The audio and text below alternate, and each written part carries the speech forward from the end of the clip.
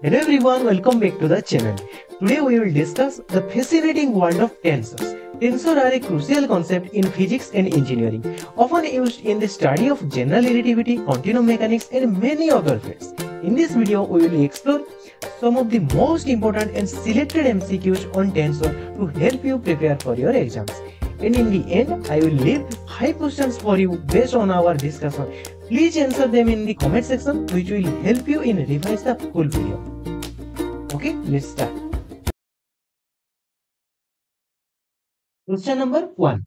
An index which is repeated in a given expression so that the summation convention can be applied is called dummy index. So your correct option is option A. Question number 2. A tensor of rank 2 in 3 dimensions has how many components? Okay, so remember a tensor of rank r in n dimension will have n to the power r components. Okay, so here rank is 2 and dimension is 3, so 3 to the power. So the tensor will be having 9 components. Okay, so C is your correct option. Next, Kronecker delta is a tensor of rank 2. C is your correct option. Next, for the Einstein summation convention implies that summation is implied over repeated indices in a term. So A is your correct option. Next, if an index occurs only once in a given expression, then it is a 3 index. So A is your correct option. Next, the number of independent components of a symmetric tensor of rank 2 in n-dimensional space is n into n plus 1 by 2. So B is your correct option. Next, vector are tensor of order 1. So A is your correct option. Next, the number of independent components of a skew-symmetric tensor of rank 2 in n-dimensional space is n into n minus 1 by 2. So C is your correct option. Next, in the context of a skew-symmetric tensor, how many independent components are there in 3 dimensions? We know for skew-symmetric tensor, the number of independent components will be n into n minus 1 by 2. So 3 into 2 by 2. So 2 cancel out. So answer will be 3. So A is your correct option. Next, the Kronecker delta del ij is defined by, we know del ij is 1 when I equals to j and it is 0 when I not equals to j. So A is your correct option. Next, the Levi-Civita symbol is used to express the cross product of two vectors. So B is your correct option.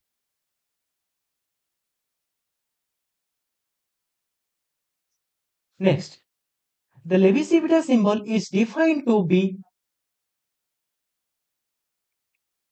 epsilon ijk equals to 1 if ijk is an even permutation of 1, 2, 3 and epsilon ijk equals to minus 1 if ijk is an odd permutation of 1, 2, 3 and epsilon ijk is 0 if any of the two indices are equals. Okay, so A is your correct option. Next, in the context of vectors, the outer product is used to define the cross product of the vector. So C is your correct option. Next, 14. When the Kronecker delta is used to sum over repeated indices, it implies the process of contraction. So C is your correct option. Next, if Sijk is a tensor of rank 3, then its contraction is of rank. So remember, contraction results in rank less to than the original tensor. Okay, so as this tensor S having rank 3. So contraction will result in rank less 2 than the original tensor. So the rank of the resultant tensor will be 1. So C is your correct option. Next, the value of AI delta Ij is, we know Kronecker delta Ij is equals to 1 only when I equals to j. So the answer will be Aj. So A is your correct option. Next, 17. The number of components of a tensor of order R in n dimension is. Number of components will be n to the power R. So B is your correct option. Next, moment of inertia is a tensor of rank 2. So C is your correct option. Next, the coordinate differential form a contravariant tensor. C is your correct option. Next, 20. Minkowski spacetime continuum holds in both in inertial frame and non-inertial frame. So C is your correct option. The value of dxi dyj is delta ij. So C is your correct option. Next, 22. Which symbol represents substitution operator? That is your Kronecker delta. So A is your correct option. Next, 23. Which symbol represents alternating operator? That is your Levi-Civita symbol. Okay, so B is your correct option.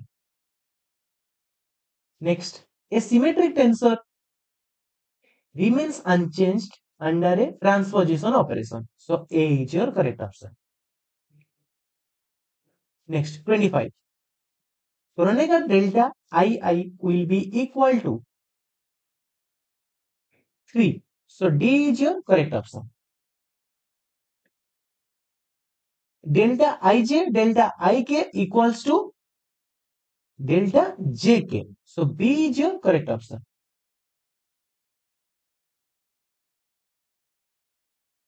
Epsilon ijk, epsilon lmk equals to, this is very much important, so try to remember the relation. This is equals to delta il delta jm minus delta im delta j. So B is your correct option. Next, 28. Epsilon ijk is a tensor of rank 3. So C is your correct option. Next, 29. Which of the following applications primarily relies on tensor with higher ranks? Is quantum field theory. So A is your correct option. Next, 30. Scalars are tensor of order 0. So C is your correct option. Next, epsilon ijk equals to. So if you remember the relation we discussed in the previous questions, you can easily find out this will be equals to 6. So D is your correct option. Next, 32. In the context of a symmetric tensor, how many independent components are there in 3 dimensions? In a symmetric tensor, we know the independent components will be n into n plus 1 by 2. So 3 into 4 by 2. So this will be equals to 6. So B is your correct option. Next, 33. If S, IJK and TLM are two tensors of rank 3 and 2 respectively, then their outer product S, IJK and TLM is a tensor of rank 5. So your correct option is option D. Remember, for outer product, the resultant tensor will be having the rank of summation of the individual tensor. Next, 34. If S, IJK and TLM are two tensors of rank 3 and 2 respectively, then their inner product S, IJK, TLM is a tensor of rank. Remember, inner product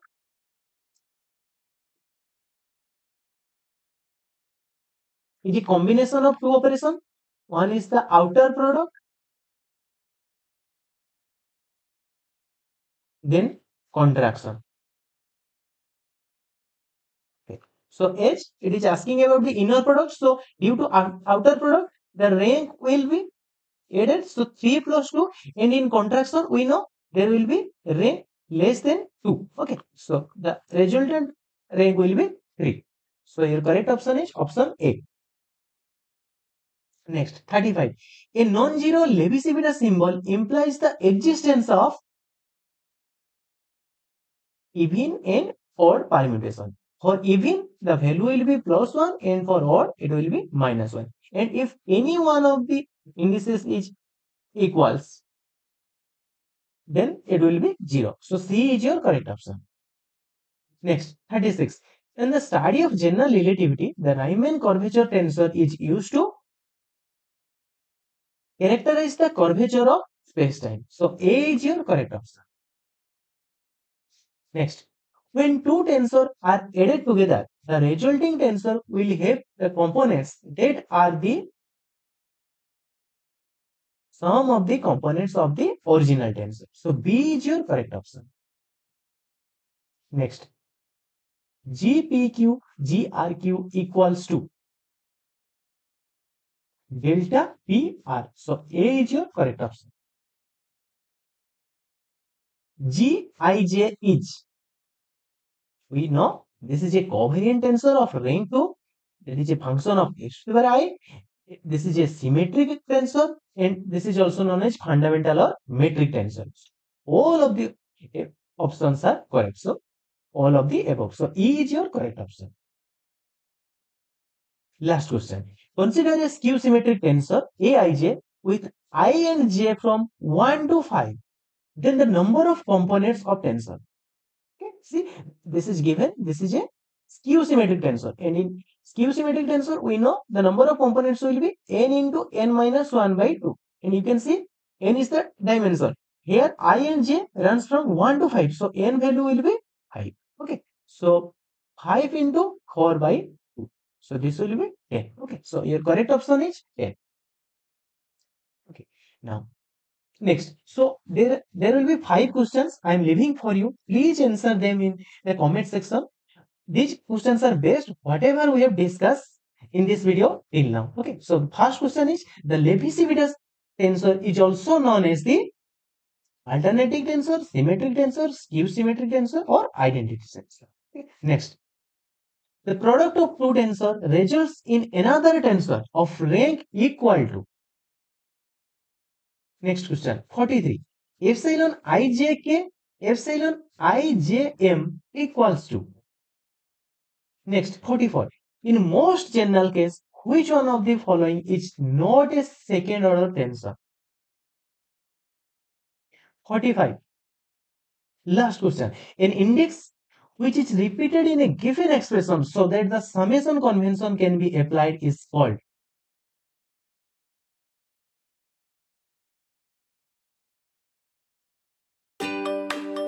Thanks for watching. I hope you found these MCQs on tensor helpful and informative. Don't forget to like this video if you found it useful, and share it with your friends who might benefit from it. If you have any questions or need further clarification, feel free to leave a comment below. I will be happy to help. Make sure to subscribe to the channel and hit the notification bell so you don't miss out on future videos. We have more exciting content coming your way covering various topics in physics and beyond. Good luck with your studies and see you in the next video. Thank you.